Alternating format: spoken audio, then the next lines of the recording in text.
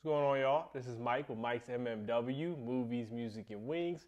Here to give you another weekly recap. I'm going to give you a brief rundown of any movies and shows I've recently watched, any music I've listened to, any wings that I've eaten. First, I want to go ahead and just talk briefly about a couple shows. First, The Mandalorian.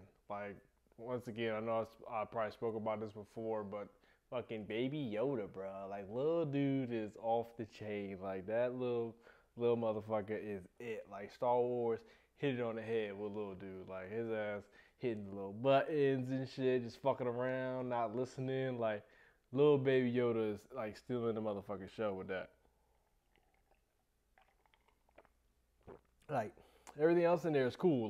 The show was cool. It's tight and all, but that little Baby Yoda, bruh, it's tight. I would like to see if this is somehow gonna tie into the Star Wars, the Last Jedi, whatever this last one is. But Baby Yoda, is it Yoda baby? Is it a clone? Is it a sibling or what is it like? Who the fuck is Baby Yoda? That's it. Baby Yoda's tight. All right. Next one, the Watchmen, bro. The latest episode was the reveal. They just been this show was wild. There's just so much shit going on in this show. You gotta pay attention. It just be some weird shit just thrown in your face. But this episode, if you haven't seen it, we found out who Dr. Manhattan is or where he's been and he's been fucking. It's Angela Abar's fucking husband. He been hiding in this man. I don't know how he did it. Is he transformed into old boy? But Angela's been married to Dr. Manhattan this whole motherfucking time.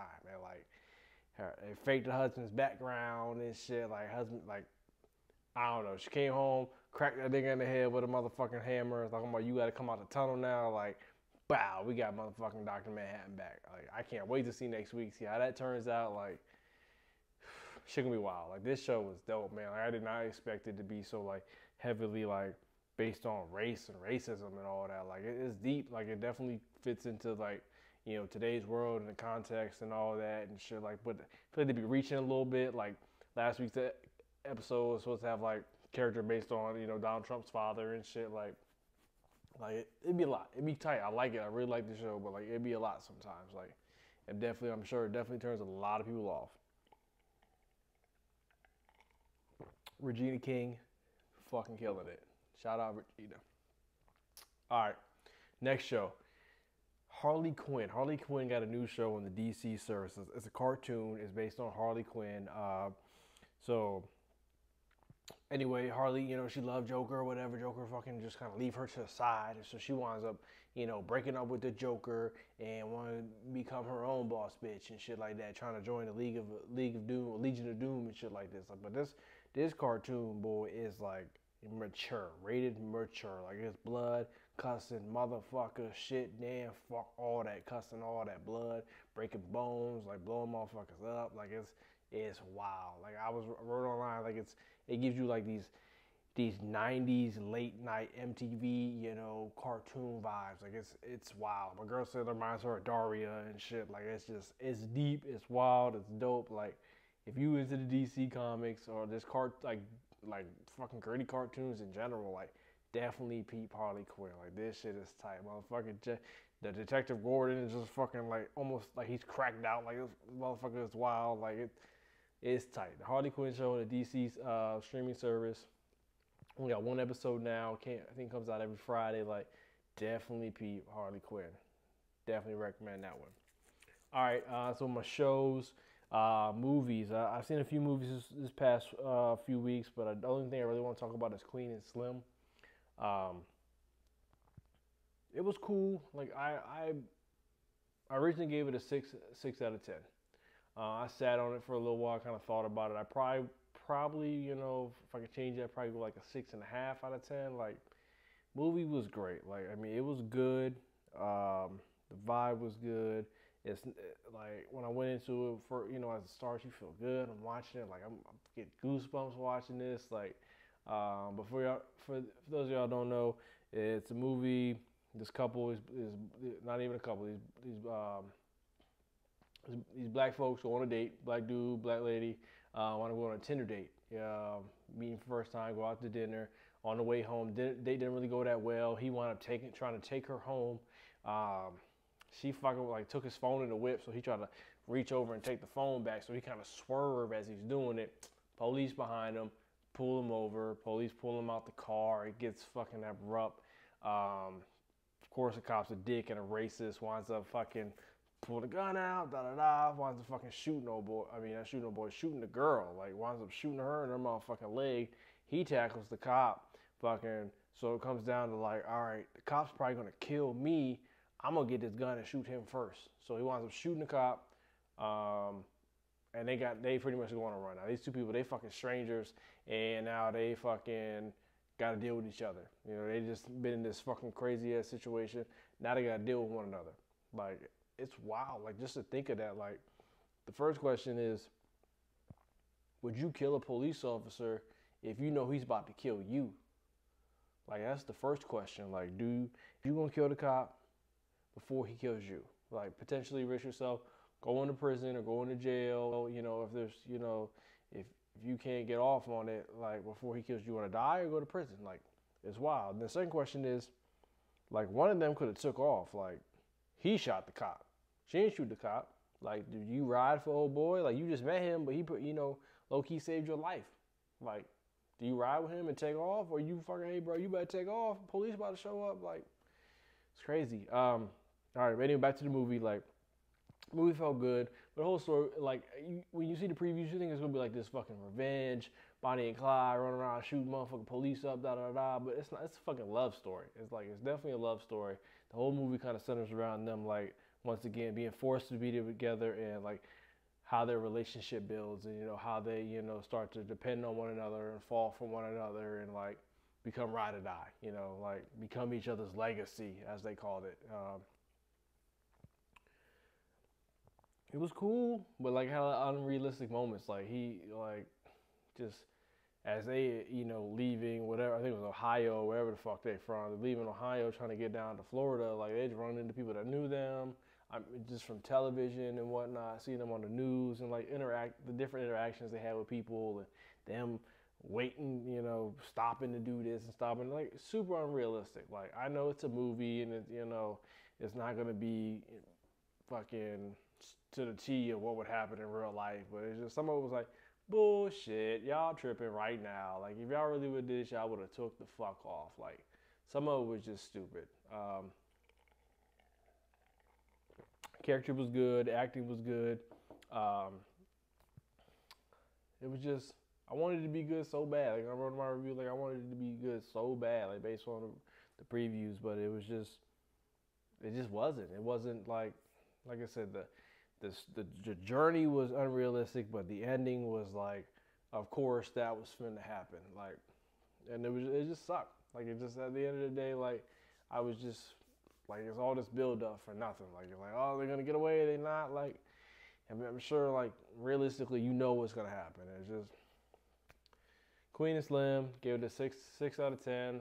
If I could go back in time, like, if I could go back in time, like, I would update it to like a 6.5. Like, it's a solid movie. You know, it's based around, you know, the, you know, almost Black Lives Matter type shit too. Like, it's wild. Like, it was good. You know, I would recommend seeing it. Like, I'm not gonna say it was a shitty movie. You know, the 6 is still good. You know, it wasn't terrible. It wasn't great, but it's definitely worth a watch. I definitely, you know, I would highly recommend you watch Queen and Slim. You know, get what you want out of it. Form your own opinion. Like I said, I'll probably give it a 6.5 out of 10. I'm tough on movies, you know, but 6.5 out of 10 at the end of the day is probably the highest I would go with it. Like, cool movie, super unrealistic journey, realistic ending, fucked up ending. That's all I'm saying. Queen and Slim. All right. Music. Okay, so, oh boy, Partisan Fontaine, man. Like, he got that fucking Back It Up or whatever song with Cardi B. I've been hearing all over the radio for the longest. Then, like, that's the only song I ever heard from quite some time. I didn't even know who he was. Song was cool. Cardi on it. Dude had a nice, cool little verse, whatever. You too pretty to be paused on the FaceTime. What the fuck you say? Shit was tight. But People ran across him on Instagram a few weeks ago. That he had an album. Peeped the album. Album is solid. Like I like this fucking album. Like the album is tight. Dude is dope. You know, smooth rapper. He's not like super lyrical, but he's like a hood dude. You know, but he got some hood tracks with fucking tracks on there for the ladies and shit. Like, definitely recommend the album. Our album Underrated. Got a couple tracks on there like Shea Butter, Underrated, Two Cell Phones. The intro track, Not There Yet, is dope. Like Partisan Fontaine, Dude is tight. Definitely recommend that. What else? What other shit on here? He got a couple. We got a bunch of features on there. We got Offset, Cardi B, Jeremiah, City Girls, Jadakiss. I had the 14 tracks. I think I like a solid 10 of them. So that was good. Song Money Machine is dope. Yeah, Underrated by Partisan Fonte. Party, like, definitely check that out. Like I said, he ain't a super lyrical rapper. He had a couple bars in there, but it's more like just like vibes, like cool little song and hooks on there. Like, check that out. Fab, man, number 2 out of 5. At my top 5: Wayne, Fab, Cole. Fuck, why am I blanking? Big Sean, Wale. Wayne, Fab, Cole, Big Sean, Wale. That's my top 5. Fab, man, he ain't put shit out in a while. So we've been fiending for this Summertime Shootout 3. All the rest of them was great. Sometimes Shootout 1, sometimes Shootout 2, Soul Tape 1, 2, 3 was incredible. Like, everything was on fire with that. So I'm waiting for this. It's been such a long time since he put the music out. So when this came out, like, I was excited. That shit ain't even all that. Like, I might give my full review on it just yet. I haven't, like, I want to give it another solid, run-throughs, like 1 or 2 more run-throughs. But I'm not even feeling it the first go around. Like, I'm feeling it, but it's not as previous, like his previous bodies of work. Like, it's definitely different. Just, from first couple run-throughs, like, it feels like it was almost a soul tape. He's working on a soul tape, and it turned into a Summertime Shootout. Like, it had soulful vibes. Then it turned into, like, had some bops in there, like Choosy and shit like that. Like, I don't know. Like I said, I'm not gonna shit on it just yet. I definitely like some songs on there. Fab, once again, he my top 5, so he always gonna have something for me. But just first couple run-throughs, wasn't feeling it like that. Like, it took me like 2 days just to get through the whole thing. I know I'm busy and shit, but I got shit going on. But typically, if the album is dope, I'm gonna fucking burn through that bitch. Like, if we got tracks on there, I'm gonna burn through that bitch in one day. And didn't do it with Summertime Shootout 3. But I'm next week, I'm gonna have my full official review on that. Yeah, Fab. Summertime Shootout 3. No wings. I just ate some wings the other day. I haven't read the review for that. I got some salsa straight out of Hawaii. So I went and just bought a couple packs of wings from Costco. So I got a bunch of salsa. I got 3 or 4 sauces and some rubs that I haven't used yet. So I got a whole bunch of shit ready lined up to go. So no wings on this review. I have eaten some. I got these cool Hawaiian hot sauce that I just did up. So I'll be putting that on my IG probably tomorrow or a day after, and do the review for that next week. The video review for that next week. So check that out.